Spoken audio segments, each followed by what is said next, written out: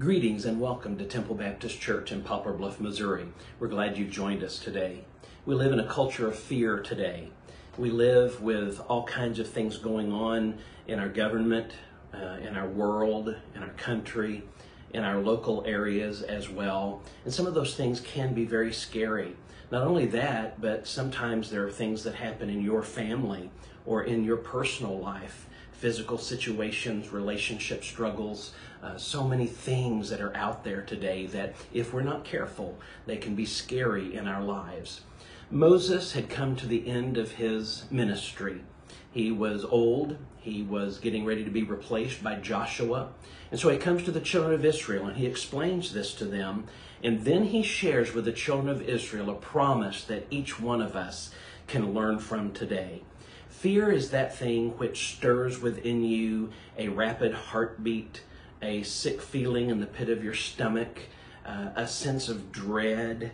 And listen to what the Lord says to the children of Israel in the process of changing leaders in the midst of trying to take the promised land and do what God has called them to do.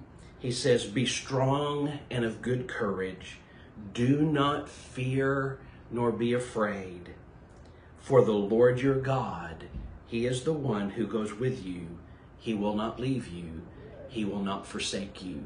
Yes, we do not have to be afraid. We do not have to fear, because the Lord, the one who is all-powerful and all-knowing and everywhere present, He never leaves His children. He never forsakes us. And so let me encourage you today.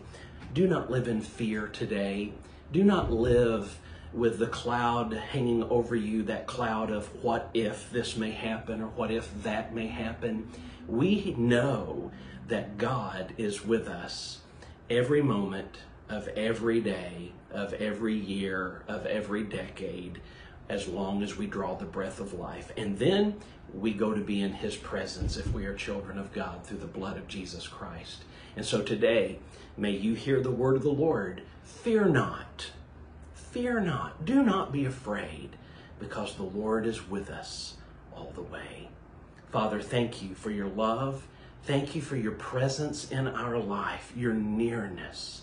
And Lord, may we today step out in boldness and courage to do the things you called us to do, because you are with us. You never leave us and you never forsake us. Lord, we do not have to live in fear. We can live in the knowledge of your power and presence and peace in our lives. Thank you, Father, for loving us that much. In Jesus' name, amen. God bless you. I pray that you'll have a great day in the Lord today.